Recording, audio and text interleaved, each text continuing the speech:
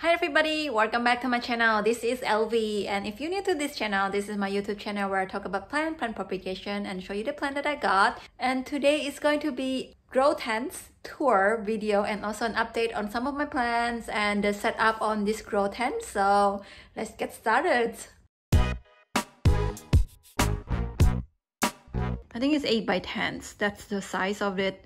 Of this tent. It's very big and it's fit perfectly in my garage. Long story short is I used to have 2 tents in my bedroom. Here we go, and it has a mold under because of the humidifier, and it's a DIY tent, so I decided to put all my plant down in the garage. This is a humidifier. I got it from Costco. I like this one very much. This is my favorite one, so because you can refill one while the other one is still turning on, so you don't have to wait all the water to be off. And with my grow tent setup, it will last at least 3 days and the humidity around 90%. If I don't open these tents every day, there will be a water on the ground. Today I'm trying to do the lowest setting, so see how long I can have it on.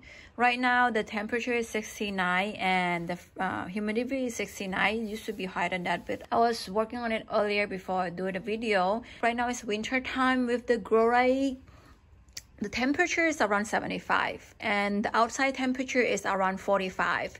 At nighttime, this grow tent temperature about 59, 55, somewhere like that. It's a doable amount as a winter time, and I like it better than in upstairs inside the house because the temperature is a lot more suitable for the plant. Here is my new grow light that I has updated last time. This is my Plush grow light. I still liking it. It's really good. It's smaller. I wish I would get a bigger one.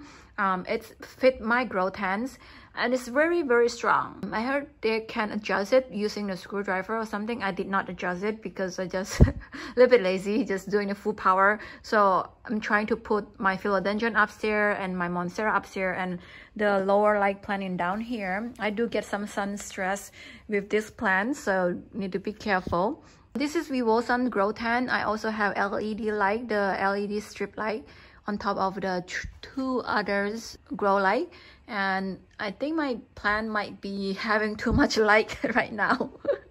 So yeah, so this is the setup. It's automatically turned off. We have a timer in it.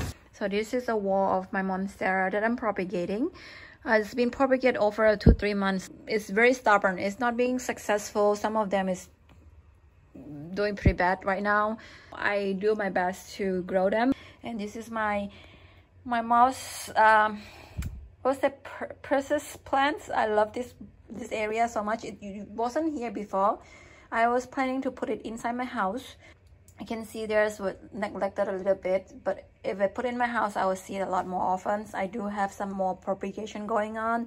That is my begonia. I have a bush of very big begonia, so I cut them off and then put it here. And I'm not going to show you all the plants that I have here because today is more like a tour on my setup.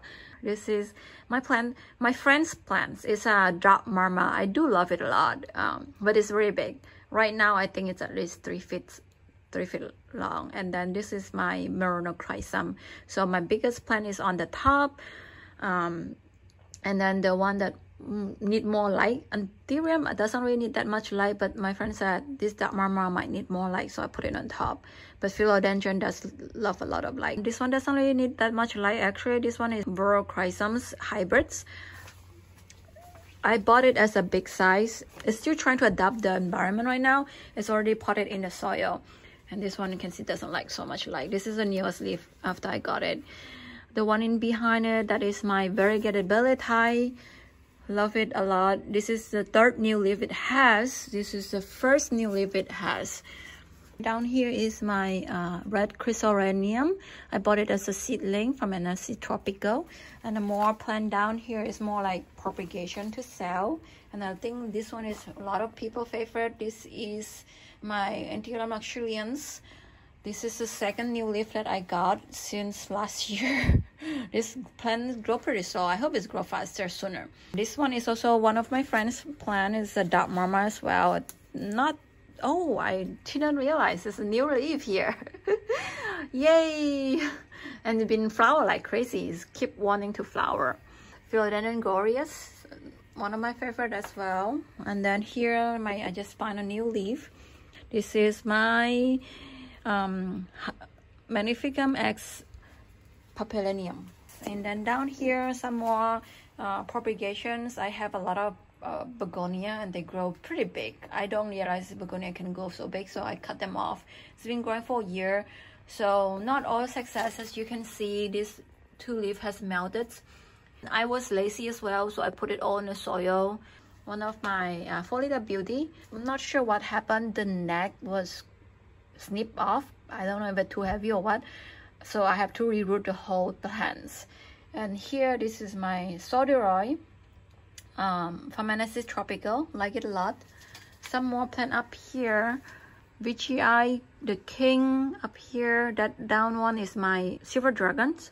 So I do have a fence in this grow tents. You do need a fence just to get the airflow going. I have 2.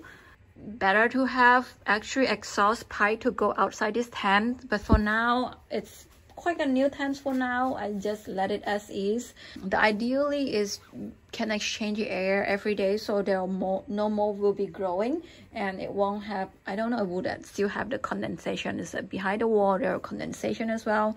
Some of my variegated plants up here inside here, that's my yellow Monstera Aru, and here is one of the cutting that I was trying to propagate. So this is how my grow tent set up. And the like, this is the Bloom Plus light that I got from last video. I like it a lot. It does create quite a bit of heat, so I think it's pretty good if you do grow tomato or something that bear fruits.